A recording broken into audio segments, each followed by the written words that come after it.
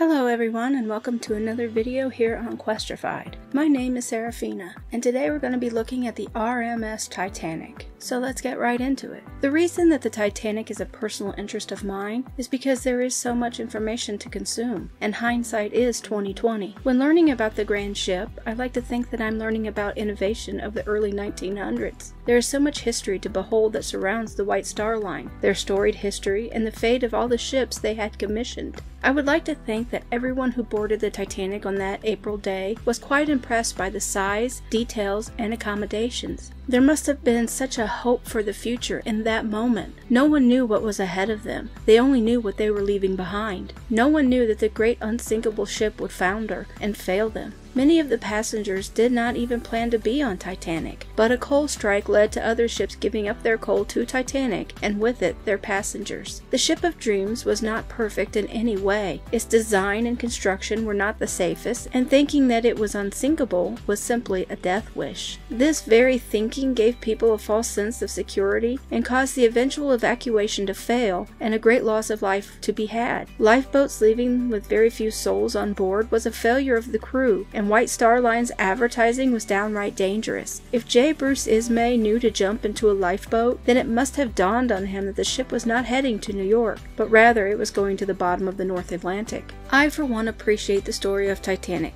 the real story. There are film adaptations of what happened, along with conspiracy theories about how and why Titanic sank on April 15, 1912. In this video, I will tell you the real story based on all the research I have performed. I will touch on the preventions that could have saved Titanic and actions taken after the disaster to ensure it would never happen again. Just for fun, I will tell you one of the more popular conspiracy theories and then debunk it the best that I can. I do believe that people tend to think that when something so big happens and the loss of life is so great, the expectation is that the cause needs to be just as grand. There must have been some great force that brought down Titanic because human error, coincidence, and poor regulations are just not good enough explanations. I hope you enjoy this video, and perhaps you can discern that what you believe about Titanic is either fact or fiction. Allow me to open with a spoiler. On April 14, 1912, the RMS Titanic, traveling across the North Atlantic from Southampton to New York, struck an iceberg at 11:40 p.m. The damage to the ship doomed it, and it sank just 2 hours and 40 minutes after impact. It disappeared beneath the waves at 2:20 a.m. on April 15, 1912, never to see sunlight again. Why did White Star commission such a ship as Titanic? Cunard was the shipping company that owned the ships the Lusitania and the Mauretania. Cunard was cornering the market in the transatlantic travel, and was White Star Line's greatest competition. Cunard's ships ferried people from England to America in full luxury and speed. Mauretania's top speed was 26 knots and could make the trip in 5 days. Bruce Ismay, the director of White Star, had to find some way to compete with Cunard. There was pressure on Ismay to turn a profit. Although White Star was a British company, it was owned by American financier John Pierpont Morgan, better known as J.P. Morgan. In 1907, the chairman of Harland & Wolff, Lord Perry, threw a party at his mansion, which was attended by Bruce Ismay. During the party, Lord Perry and Mr. Ismay came up with a plan to build 3 large ships. Some of the designs were sketched out at that very dinner party. The idea for the 4th fake funnel happened at the party. Ismay named them the Olympic class due to their proposed size. It also resurrected a name that Bruce's father Thomas had wanted to use: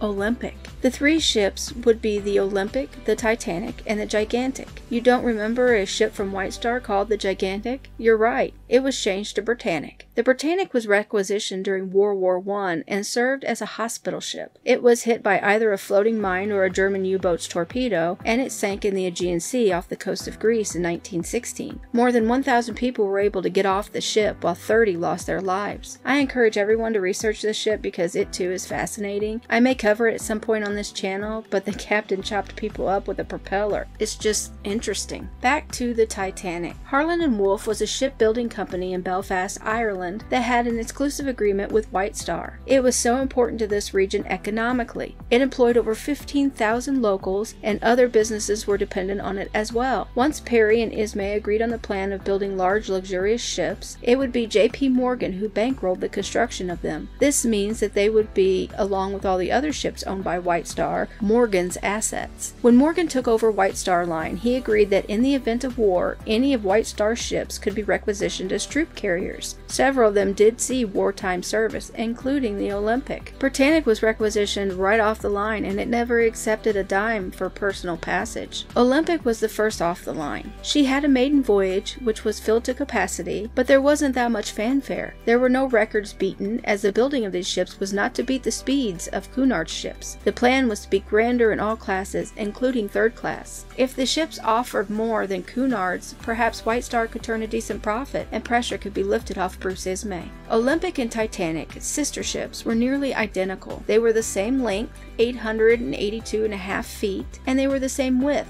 92.5 feet. Each had 9 decks, but Titanic weighed more, which made her the largest man-made object in 1912. Her weight was 54,000 tons. I just covered the SS Atlantic, and it was only 3,707 tons. It's amazing how much bigger the ships were getting. Her top speed was 24 knots. She did not reach this speed during her maiden voyage. When it is stated that she was steaming at full speed through the ice field, well, that's just not completely factual. Ismay was not whispering in the captain's ear telling him to go faster. This only means that the captain did not slow down from the speed at which he was going, about 22 knots, when he received the ice warnings. Titanic always seemed to have a certain lore about her. Some say that what happened to her was foreseen due to the 1898 book Futility. This book was authored by Morgan Robertson. In it, he told a story about a large ship called the Titan. Titan sailed in April, struck an iceberg in the North Atlantic, and sank. There were many wealthy people on board, and there were not enough lifeboats, and many lost their lives. The Titan was also referred to as unsinkable. Sounds familiar, does it not? Only 14 years later, Titanic would make the story about the Titan non-fiction. Construction on the Titanic began on March 31st, 1909 at the Harland & Wolff shipyard in Belfast. Special slips had to be built in order to accommodate the construction. What made White Star Line refer to Titanic as practically unsinkable were 2 particular features in her construction. The first being a double-bottomed hull, and the second being the ship was divided into 16 watertight compartments. If Titanic's full hull had been doubled, or if the bulkheads between the watertight compartments had been higher than just 10 feet above the waterline, perhaps she would have been a bit more practically unsinkable. Have you ever noticed that word practically when referring to the unsinkability of Titanic? When the advertisements for Titanic were released, they stated that the ship was practically unsinkable. People saw this, took it in, and processed it as Titanic is simply unsinkable. A great many forgot the word practically, and for that memory flaw, many lost their lives. When it came time to load the lifeboats, several turned down their spot as they believed Titanic just could not sink and there was no real danger. The fact was, a seat in a lifeboat determined who would live and who would die. In addition to this fact, the crew did not put any urgency in the evacuation of the ship. The hull of Titanic was made of overlapping steel plates 1 inch thick and fastened together by over 3 million rivets. When people see a part of Titanic in the museum, they often say that they don't make things like this anymore. They are sometimes being ironic, but sometimes they are speaking while being awestruck. I saw the large piece of Titanic in Las Vegas and I was just amazed. The approximate total construction cost for building Titanic was $7.5 million,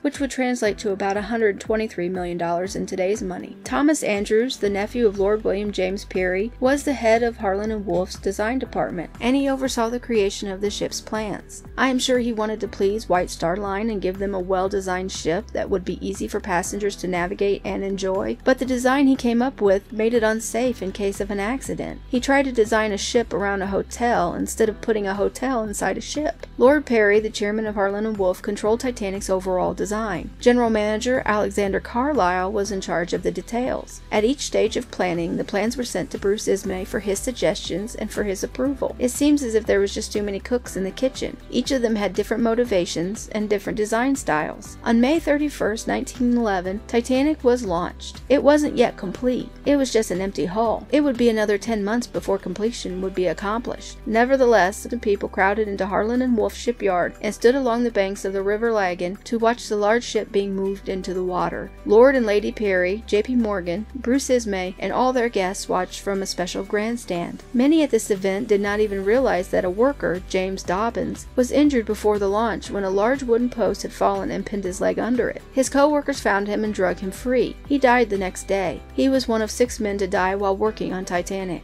The lifeboat situation is always questioned. Because record keeping was not the best in 1912, the number of how many were on board the ship at the time of the disaster can change from report to report. The number that I subscribe to is 2,207, and of this number, nearly 900 were crew. Titanic was only half full during her maiden voyage, but her lifeboats, if filled to capacity and all launched, would hold 1,178. This means that 1,029 never had a chance. Titanic was in full compliance with the Board of Trade's regulation, which states that any ship over 10,000 tons had to carry at least 16 lifeboats. The Board of Trade did not keep up with ships getting bigger and bigger, so a ship that was 54,000 tons, as Titanic was, only required 16 lifeboats. However, Titanic had a total of 20 lifeboats. There were 14 main lifeboats, 2 emergency sea boats, and 4 collapsible boats. The crew was unfamiliar with this equipment. During the building and designing process of the ship, General Manager Alexander Carlisle originally had 64 lifeboats in his plan. The owners and builders reduced the number to 32, and then reduced them again to 16, which was regulation. It was all about the deck space. The wealthy needed room to roam around the decks. This was a special activity among the open ocean, to be able to walk while on the ocean. The 4 collapsible canvas-sided boats were later added. On September 20th, 1911, RMS Olympic, Titanic's older sister, was involved in an accident with the HMS Hawk. Olympic's propellers had drawn the Hawk into her, and the Hawk tore a 40-foot gash in the Olympic's hull, both above and below the waterline. A quick patch job had to be done lest the ship sink. Once somewhat seaworthy, she made her way back to Belfast for extensive repairs. Due to this accident, the workers had to stop working on Titanic to fix Olympic. Titanic's maiden voyage was postponed from March 20th, 1912 to April 10th. This was not good news, as the longer a ship isn't moving people and cargo, the longer the owners go without making money. Another bad thing is that ice would have moved into the shipping lanes by April, so there might be more peril for ships crossing the North Atlantic. The Titanic's sea trials and inspection from the Board of Trade were quite brief. They were not considered in the normal range. Olympic's trials lasted 2 days. The trials are done to test the ship's top speed, how fast she can come to a complete stop, and to see how she can turn in a complete circle. The inspection is to make sure that all regulations are met. The owners and builders were satisfied with the sea trials, as they figured Titanic would perform the same as Olympic. Titanic's owners did not want to miss the April 10th sailing date. Once the crew was finished with the sea trials, they sailed Titanic to Southampton, the port where the maiden voyage would begin.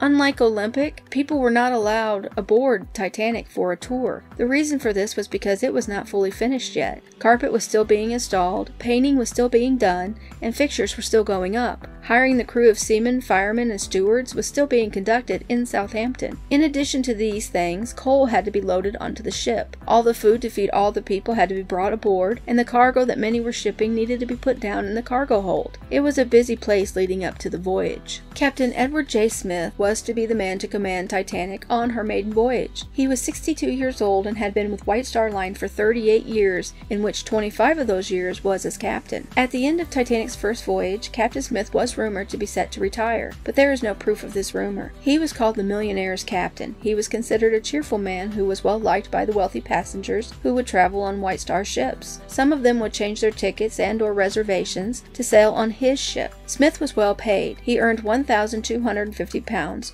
or $6,250 per year. That is about $175,000 in today's money. He was also eligible for a bonus of £250, or $1,000, if none of his ships he captained had an accident. That would be an additional $28,000 in today's money. This may not have seemed like much, but compare it to the next in command, Chief Officer Henry Wilde. His earnings were £300, or $1,500 per year. This translates into about $42,000 in today's money. It is quite the difference, and it does not include the tips that Captain Smith may have received from his wealthy admirers. Despite the bonus offered, I doubt that Captain Smith collected it, as he had a not-so-good safety record. He had 3 accidents alone on Olympic. He was the reason that Titanic's maiden voyage was postponed. I don't understand why he was given command of Titanic. This was the ship that Bruce Ismay was hanging all of his hopes on. It doesn't make sense unless Ismay thought that Captain Smith was a draw for the wealthy passengers. That concludes the building, or the birth, of the Titanic. Next week we will look at the first and final voyage of Titanic. Thank you so much for joining me. Please take care of yourselves, and I will see you in the next video. Bye!